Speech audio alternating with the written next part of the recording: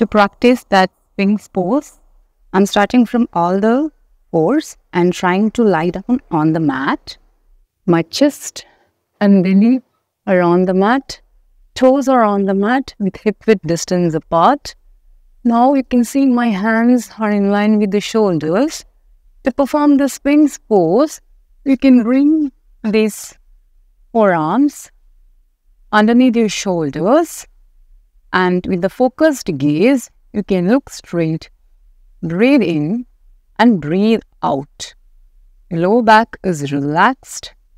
Your hips are sinking down onto the mat. The idea here is to breathe mindfully in this posture.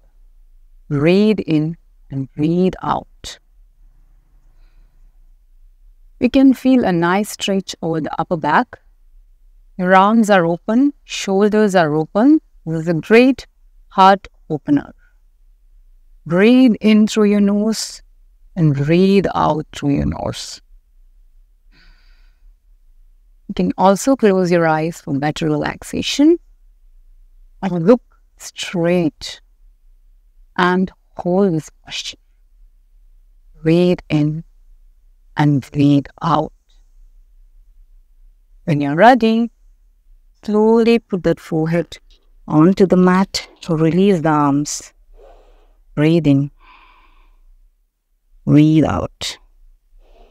Breathe in. Breathe out.